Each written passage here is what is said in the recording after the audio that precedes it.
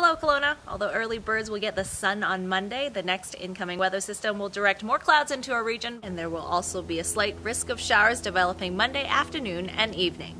This system will move out quickly, though, and high pressure will build once again on Tuesday, bringing the return of sun. The pleasant weather will stick around for Wednesday before signs point to increasing cloud again by Thursday afternoon. Daytime highs will be in the mid-teens on Monday and then increase to the low 20s for Tuesday and Wednesday. Here's a photo from one of our readers. You can tag Kelowna now to be featured. Enjoy your week, Kelowna. I'll have your next forecast on Friday.